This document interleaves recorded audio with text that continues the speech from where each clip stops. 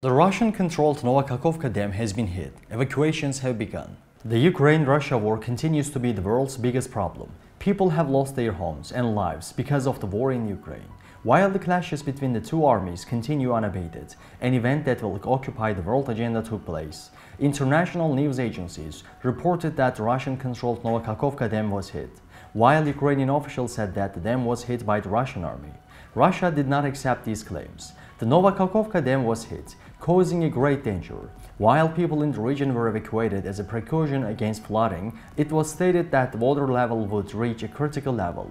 Governor of Kherson Oblast Alexander Prokudin said 16,000 people were in flood danger zone. Residents of the affected settlements were evacuated by buses to Kherson, then to Mykolaiv, Kelmansky, Odessa, Kropyvnytsky, Kiev and other cities. Prokudin said, "The Russian state news agency confirmed that the dam was damaged and flooding had occurred, while 80 settlements could be affected." To reach all actual news fast and reliable worldwide, please don't forget to follow and like us.